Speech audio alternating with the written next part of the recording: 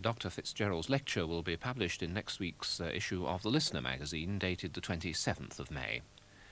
And next week here on BBC1, Sam Waterston stars as Robert Oppenheimer in the start of the award-winning series reflecting the life and the work of this celebrated scientist. That's at 9:25 next Thursday evening. Well, before our next programme tonight, we join Michael Buerk for a news report. With formal diplomatic efforts to solve the Falklands crisis now apparently exhausted, the House of Commons has been holding an emergency debate, the sixth since Argentina invaded the islands last month. That debate ended a short while ago. Our parliamentary correspondent, Christopher Jones, watched from the gallery.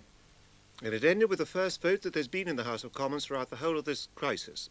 And the result of that vote was that they voted for the government 296, they voted against the government 33. So the government had a vast majority of 263. All those 33 votes, of course, against the government came from Labour. They'd been forced, the vote had been forced mostly by the Labour left, by Mr Tony Benn, by Dame Judith Hart, who is the chairman of the Labour Party. The official opposition abstained. They did so because they didn't want to widen the gap anymore between Labour and the government.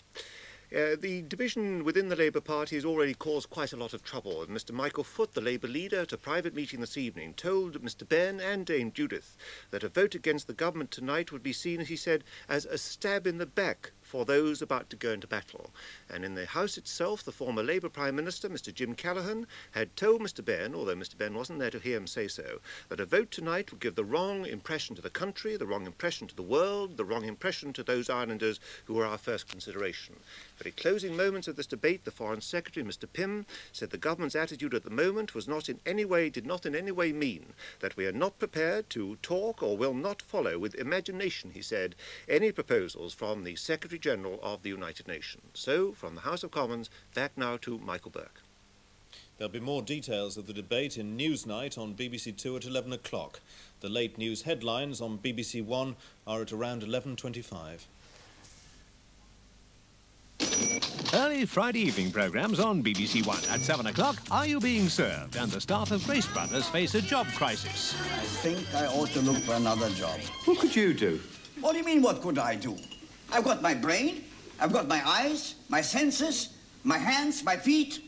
You could be a guide dog. At 7:30, Odd One Out. It's such an honour to meet you. True. As close as this. True. This crawler could win. At 8 o'clock, The Enigma Files. And the arrival of a shipment of gold bullion spells danger for Nick's daughter. Dad, it's me. It's Liz. Are you all right, love? Have they done anything to you? I'm all right. How about you? With the news at 9 o'clock. These are early evening programmes for Friday on BBC1. Now on BBC1, Ludovic Kennedy presides over another Question Time.